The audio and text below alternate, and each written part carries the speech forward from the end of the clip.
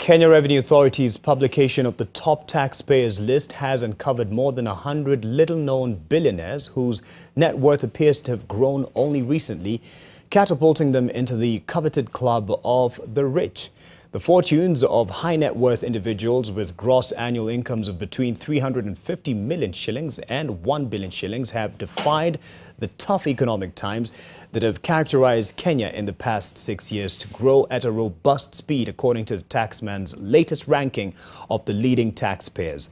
Top on the list of the silent billionaires are KPMG's chief executive, Josphat Mwaura, Ernst & Young's CEO, Gichahi, and Philip Kinisu, the former chairman of the Ethics and Anti-Corruption Commission. Others are SportPesa chairman Paul Ndung'u and Ndegwa of the Philip Ndegwa business dynasty. They are now listed alongside the owners of old money, such as stock market billionaire investor Balubai Patel, businessman Naushad Mirali, Bharat Takar of Scan Group CEO, that is, as well as industrialist Narendra Raval and Pradeep Ponrana.